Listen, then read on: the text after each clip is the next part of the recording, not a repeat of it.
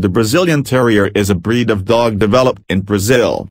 It is one of several terriers and one of the two worldwide recognized native breeds of Brazil. The earliest speculation about the origin of the breed theorizes that Jack Russell Terriers, Parson Russell Terriers and Fox Terriers were brought to Brazil from Europe in the 1800s and served as the nearest ancestor of the Brazilian Terrier.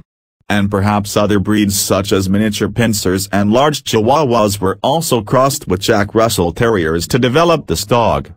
However, the most plausible theory is that the breed is derived from Spanish breeds such as the Ratonero Bodeguero and Alutes and Ratonero Valenciano brought to Brazil in vessels during the period of the Iberian Union. It is said that this kind of breed is rarely found outside Brazil.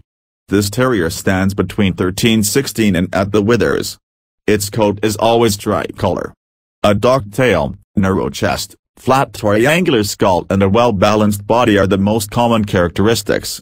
The ears are hay-pricked and folded, with the tip falling down. Temperament: the temperament of this breed is very similar to a Jack Russell Terrier, very alert, perky and intelligent. Very friendly, loves to play and dig holes. Spirited and obedient but fearless. As watchdogs they will only bark to get your attention and then leave the rest up to you. This breed needs fair and consistent training, otherwise, they can become destructive. Their hunting instinct is the strongest among average terriers and should not be trusted with other small animals. Small apartments or spaces are not good for this type of dog, because they are very active. An average-size yard is highly recommended.